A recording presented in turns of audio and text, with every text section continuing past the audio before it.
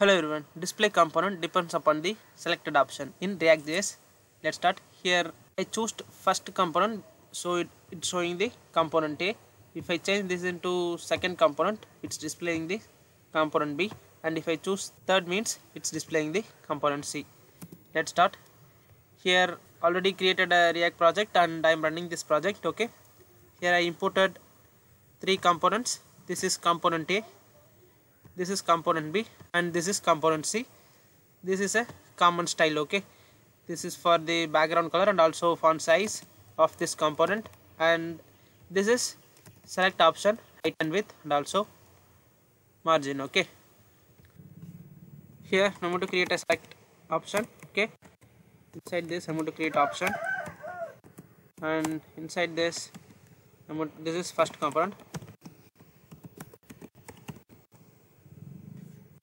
and I'm going to duplicate this for a 2 times. This is for a second,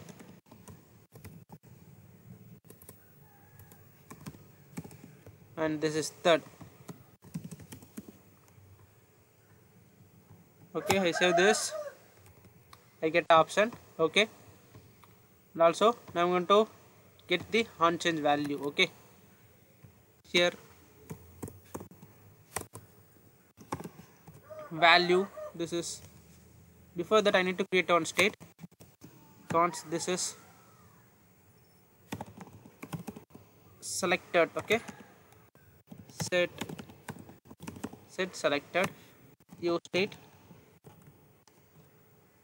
initially it's in first component. Okay, I'm going to copy this and yeah, I paste here, and yeah, use state is created, imported here, and here I'm going to copy this selected state value and paste it here.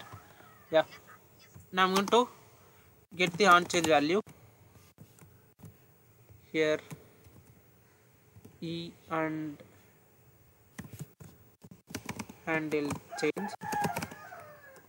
I'm going to pass the event. Okay, and I'm going to create a function for this on change,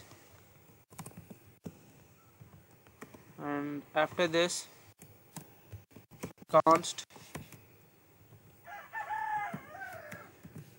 yeah, I'm going to get the event here, and also just console the on change value. Okay, sorry, e dot target dot value.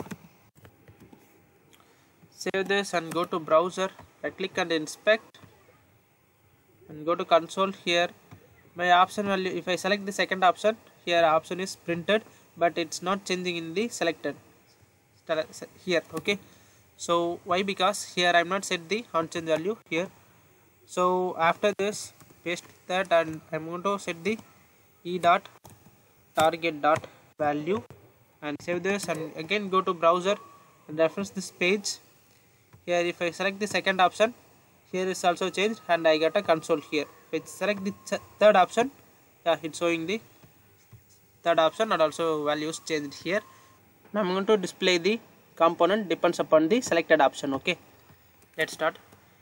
Here I already imported these components, right? I'm going to if I'm going to copy this selected.